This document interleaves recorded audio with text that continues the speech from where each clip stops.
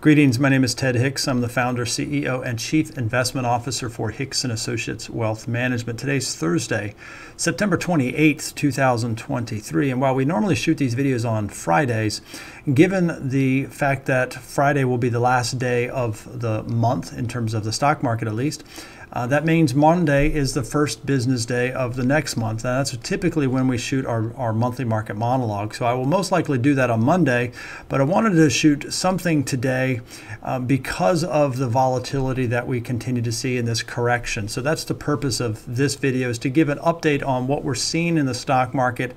And then on Monday, we'll go into a little bit more depth and probably talk a little bit more about economics and things of that nature. That said, I would be remiss if I did not introduce myself and my firm to those of you who are watching this video and our channel for the first time. Hicks & Associates Wealth Management serves individuals and families in a proactive capacity.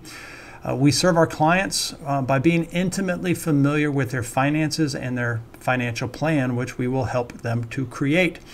And we do this by being intimately familiar with their finances so that we can guide their financial decision making in a data-driven manner. For most of our clients, we also serve as their portfolio manager, proactively managing their investments in a truly active fiduciary and a fee-based approach. If you want to learn more, obviously you can find out more details at hicks-associates.com, or you can certainly email me directly. That said, let's dive in, and the first thing I want to talk about today is what is referred to as our seasonality chart. So on the screen right now, we have a seasonality chart, and it shows the average performance for the S&P 500 from 1950 through 2023. So over here, we see this blue dot. This blue dot represents the current S&P 500 performance for the month of September. You can see that September is the worst month out of the calendar year for the stock market. You can also see August is a tough month, and February on average is also a tough month. And so when we look at what's happening in the stock market, we need to step back for just a second and say, well, is what we're experiencing normal, or is there something else that's going on? Because if there's this normal, then we can probably just ride through some short-term volatility. But if it's the beginning of a downtrend, then we need to potentially take different action. And so that's the purpose of this video today, is talk a little bit about what we see. On the screen right now is a chart for the S&P 500 dating back to the tail end of 2021. I know there's a lot going on this chart, and I'm going to try to walk you through it so that it is not so overwhelming. So bear with me just a minute, but this is important for you to help you to understand what we see and why we are not panicking, but instead are executing our strategies. So again, a daily candle chart, and we want to start back here on the left-hand side of the page. The beginning of 2002 was the top of the stock market. And we know the stock market went down, and it struggled all year last year. But what we can see is we can draw this red trend line on the tops, or the peaks of the peaks and valleys. So the market is always going to go up and down, up and down, up and down. But what is the trend? Well, last year the stock market went more down than up, but there were periods where it came back up. And so you can see this peak in March. We see a peak here in August, and then there was this peak in November. And if you draw a trend line on top of those peaks, you can see this negative slope very easily. So that's the red line, is that trend line from the January 2022 top. So this is the same chart. We've just zoomed in just a little bit to make it a little easier to see. And what we want to start looking at now is the two different green trend lines that I have drawn here. And we really can't draw this trend line until much later in the year. But here's what we see. We see October, the market bottomed. We didn't know it at the time, and the market started to rally. And it struggled when it got back up to this black line as a 200-day moving average again, and the red trend line. Now again, red trend lines are subjective. They're subjectively drawn. They are guidelines. There's nothing in technical analysis. There's also nothing in fundamental analysis, by the way, There is nothing in any type of analysis that is always going to work. And so a trend line is just a guide. It is a suggestion of what might be happening. So we see this in November, where the market, as measured by the S&P 500, got back up to this level, and we couldn't break through that trend line. We couldn't really stay above this black 200-day moving average, so the market came back down. Now, market tried again in early January of 2023, and this time we were actually able to break through. So here's this peak February 1st. This is a really important level, and this is the point that we're trying to talk about today, is this point right here. This February 1 peak, we knew that it took out the highs from late 2023, where this peak right here. But then the stock market started to come right back in. Now, again, if you go back to that seasonality chart that I was just showing you a few minutes ago, you know that February, by historical standards, February is a tough month. So the fact that the market started to sell off a little bit in February is not that surprising, but let's look at what happened.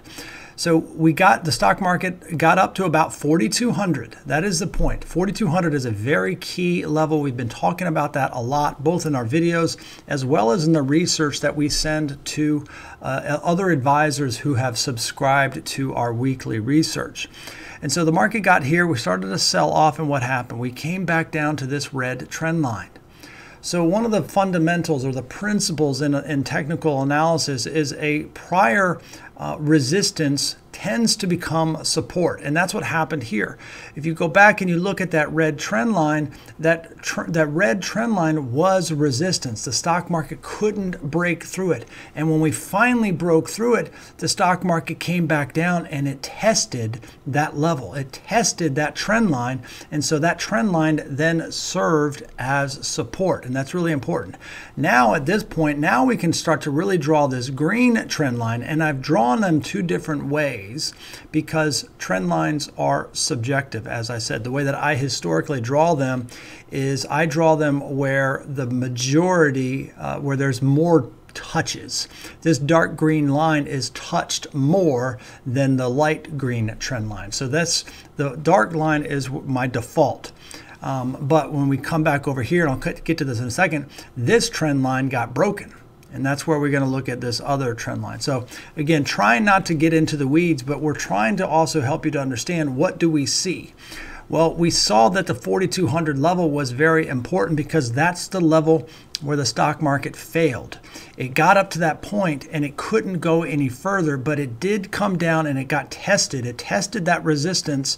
This red trend line became support and the market rallied. But what happened? When we got back to this 4,200 level, the stock market couldn't break through. It took a while for the market to really break through.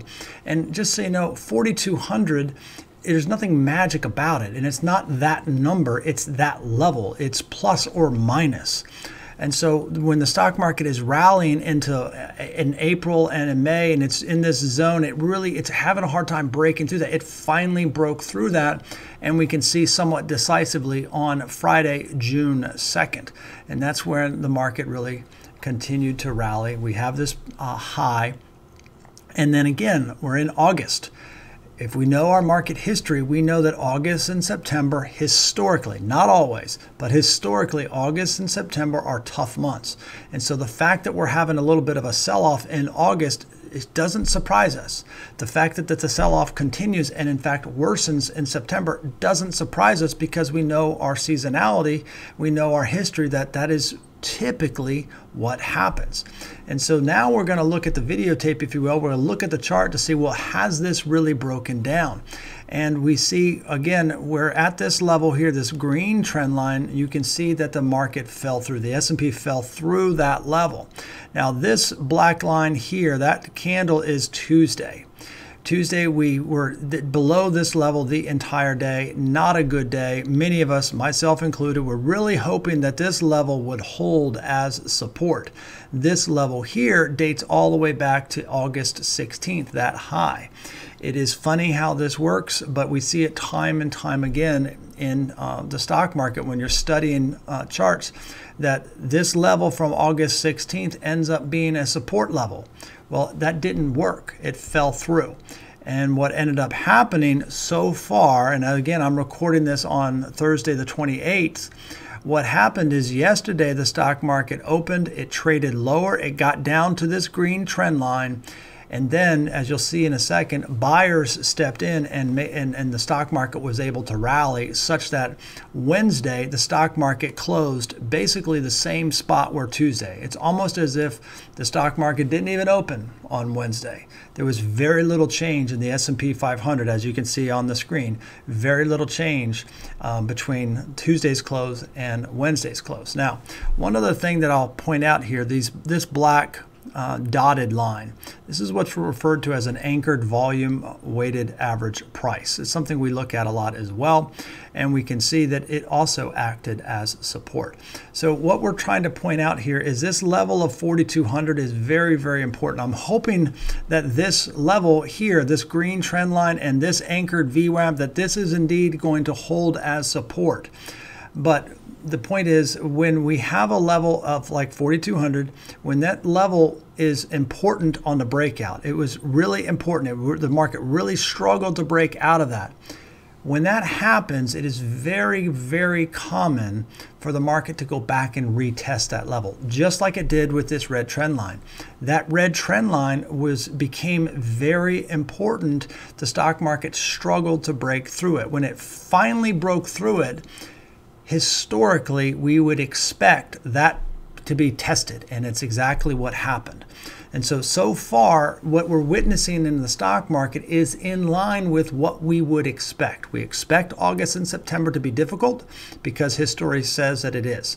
We would expect the 4,200 level to be tested, and so far we haven't quite got down there, but we have at least tested this downtrend line. So far, nothing is surprising us. Now, let's continue, and I do want to show this really quickly. This is the 5-minute chart. This is from yesterday, and this is really what we want to see is the stock market sold off, and I've got the red box is the trading hours.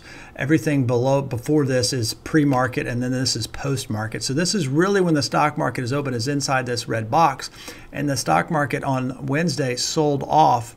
But then right around 1:30, some buyers stepped in and the market was able to rally such that if we go back to this, the close for Wednesday was very, very similar to the close on Tuesday. That's actually a very good sign. Now, as I'm recording this today on Wednesday the 29th, the S&P 500 is again trading up off of this level that we're seeing here. So that is a very good sign. So it is possible that this is going to hold. Now, one of the things that has been in the news for the last several days has been the potential government shutdown. And not going to get into the politics of it, but here's the point. The stock market discounts the future. And so far, with the rally that we're seeing in the stock market today, it is suggesting that the average investor is not concerned about the government shutdown. Either the government is not going to actually shut down, that's what the stock market is saying, or the stock market is suggesting that if the government shuts down, it's not that big of a deal, it won't last that long or whatever. The stock market is discounting that. Now, if there's no final action today before the market closes or tonight, then it is certainly possible that Friday, tomorrow, and the last trading day of September, it is certainly possible that we have a tough day on Friday, either because the government is more likely to shut down or because it's the last day of the trading month. But it doesn't change what we're going to be looking at. We're still going to be looking at these levels to see, are we holding? Is this trend now broken? Have we fallen through such that we need to be much more defensive? Right now, we're on guard. We're cautious. We're following our rules. And if one of our triggers gets hit, that trigger gets executed. And you can see if you're a client of ours, we have made trades this week.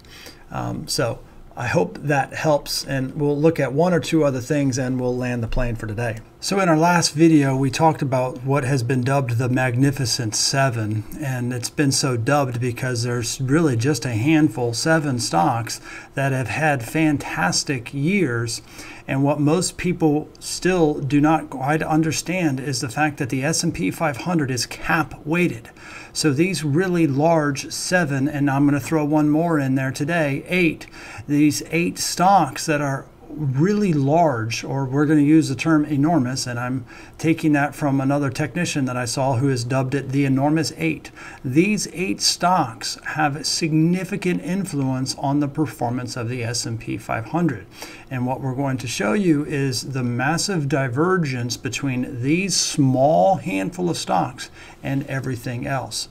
So on the screen right now, we have that Magnificent 7, and again, one more to make it the enormous 8, and I'm getting that from Charlie Bilello. I don't know if he named that from himself or somewhere else, but anyway, you see that Nvidia is up 197% year to date. Meta or Facebook, 138.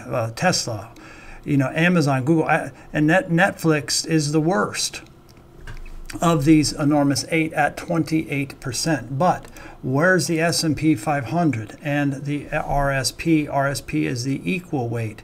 So the S&P 500 through yesterday, Wednesday the 27th, the S&P 500 is positive approximately 11.8%. But look at this equal weight S&P 500. That is negative year to date as of yesterday. So again, the S&P 500 is cap weighted. So the performance of that index is based upon the size of the individual stocks. So size of the individual stocks influence the overall weight. And the analogy that I have been using is just to take Michael Jordan and the NBA. Imagine if the NBA ever got together back in Michael Jordan's heyday, or they could do it with LeBron James, I guess, today. But imagine if the NBA said, well, Michael Jordan is so important. He's such a big player. We've got to give him more points. When he shoots a basket, it's not going to count for 2. It's going to count for 4 or for 6 or for 8. And when he shoots a basket behind the three-point line, it's actually going to count for 9 points. That's effectively how the S&P 500 is calculated. Now, the RSP is the equal weight or one equal weight ETF that is mimicking the S&P 500, but it gives the same weighting to every stock that is in that index. And again, that index is negative year to date. So yes, the index S&P 500 is positive, but it is positive because there's a handful of stocks, a very few handful of stocks that are positive year to date. Now, let's look at the equal weight sectors. The S&P 500 is traditionally broken down into 11 different sectors. And so those individual sector ETFs are also cap weighted. The versions that are on the screen right now, these are equal weight sectors. And what we want to see is, again, on the right-hand side, this is the technology sector. The equal weight technology sector is up 14.5% year to date. The equal weight energy sector is up 11.95. But look at everything else. You can see this is actually consumer staples. Consumer staples are negative 12%. The equal weight version, negative 12% year to date. Equal weight utilities, negative 11.9%. So what we're trying to show is this is not a bull market. This is not a healthy stock market. So while we believe the levels that we've been talking about are going to hold, that is my bias, but we are on guard. Why are we on guard? Because when we look beneath the surface, this is not a healthy stock market. And if we look at these equal weights, we just take out technology and energy. Again, you see the picture. There's definitely a downward bias, especially these last couple of months. And the last slide that I'll show you is here. These are the 11 sectors within the S&P 500, but these are the equal weight versions, and I have sorted this list by year-to-date return. So you can see technology again through yesterday's up 14, energy up 7.5, and just barely outperforming industrials. But what I really want you to notice is these green true-false signals. There's only one sector that is above all three of these key moving averages. So the equal weight energy sector is above its short-term, medium-term, and long-term moving averages. Energy is once again the leader right now. Again, what we're experiencing right now for the most part is not surprising. We expect a little bit of weakness in August and September, and we expected the 4,200 level and that positive trend line. We expected those things to be tested. If they hold, then my bias is that between now and the end of the year, based upon historical averages, the upward bias, we should have a tailwind at our back between now and the end of the year. And that is not me making a prognostication. That is simply me looking at market history, going back to the seasonality chart that we were showing. October, November, December, and January are the 4 best months in the stock market year. So yes, what we're going through right now is not necessarily fun, but it's not surprising. And so far we are on guard and we are following our rules in terms of how we manage clients and where we position clients, etc. We'll come back on Monday and I'll shoot another video, talk a little bit about the economy. As you know, there has been the highest number ever of economists that are predicting a recession. They've been predicting a recession for well over a year. So far, we have not seen a recession. And as I'll show you on Monday, the forecast for third quarter GDP are quite positive, not recessionary. So we'll come back on Monday and show you those a little bit more detail. And again, hopefully these videos help. If you haven't subscribed, we certainly hope you'll take the minute and click that subscribe button. By all means, feel free to share these videos with others that you think might find them helpful. And if you have any questions about how my team and I can serve you, whether it's through financial planning or through our active management approach, by all means, feel free to reach out to us. We would be more than happy to see if we can be of service to you. Again, thanks for watching, and we'll talk to you again soon.